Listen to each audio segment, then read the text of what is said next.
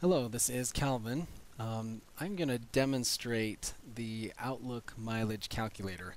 The purpose of this file is to download the appointments in the calendar of your Outlook email program.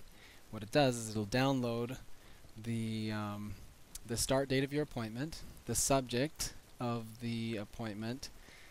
It'll also give you the appointment's address, and then it enables you to set an office or a home address, and it'll generate the round trip mileage. So you can keep a log of miles to and from your appointments without having to keep track of paper and watch your odometer and do all of that. This does it in a matter of seconds. You can take an entire year's worth of mileage just based on the location of your appointments. So to give you an example, I've pulled up, put some sample test appointments into a calendar. Today is September 25th, 2014, so eventually this will get a little older and whatever, but you can kind of see that I've put some recent appointments in. You'll also notice that on these appointments I've put an address in for the location.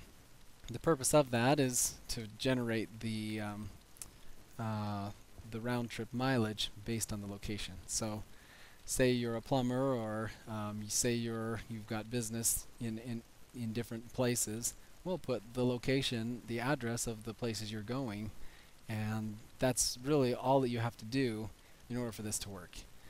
And one cool thing is that you don't even need Outlook open. So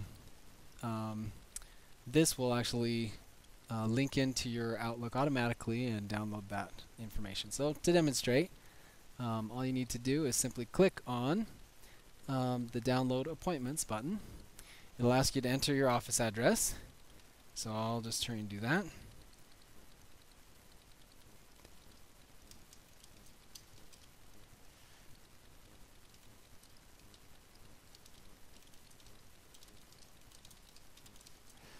And then you'll just need to put in a start and an end date.